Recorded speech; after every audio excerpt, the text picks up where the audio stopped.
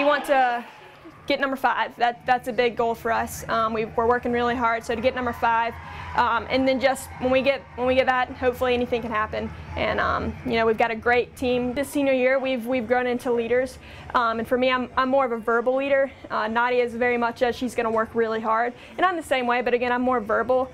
So just having that dynamic, we trust each other. It's just been a blast, and we've been able to succeed thus far this year, and excited about the second half of the season.